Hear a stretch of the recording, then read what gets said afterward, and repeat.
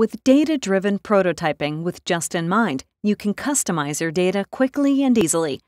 Changes, such as editing rows, can be made using the button widget and interactive events. In this example, we have created a data list from a data master and used expressions and the button widget to update the flight information in our data list. To reproduce this example, open a web prototype that contains a data master. Go to the Dynamic Content section of the Basic Widget library and drag a data list widget to the center of the canvas. In the dialog that appears, type the name of your data list into the identifier field.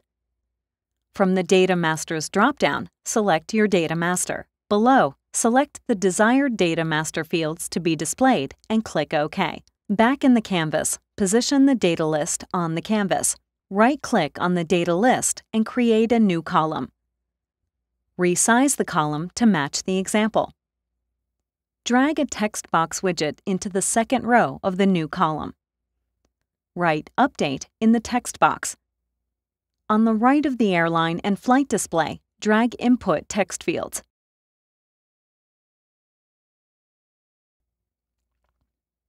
Add a button beneath them and rename it. Select the text box in the second row and go to the Events tab. Add an OnClick and Set Value event. Select the Variables tab below and click on the plus icon to add a new variable. Name it and click OK. Select your variable below. Select the option Calculated and click on Add Expression. In the expression builder that appears, drag the first row of your data list to the first circle. Click OK twice. Right-click on the event you've just created and add another OnClick and Set Value event. Select the first input field and, below, set the value to Calculated. Select the Add Expression option. In the expression builder that appears, drag the Select function to the first circle. From the Variables tab, drag your Update variable to the second circle. From the Data Masters tab, select the Airline node and drag it to the third circle. Click OK twice.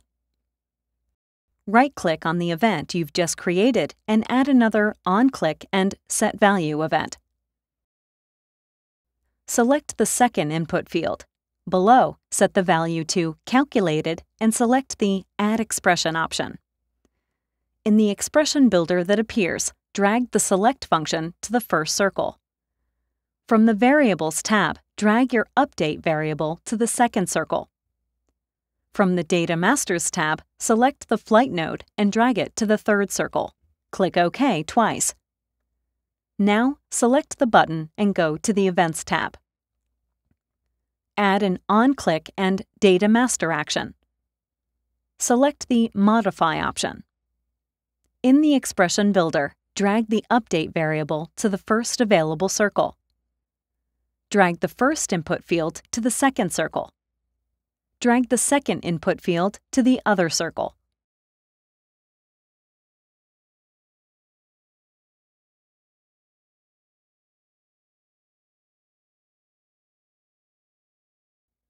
And that's it. Click Simulate to see and interact with your table. You will be able to change the row's information with our expressions and update button.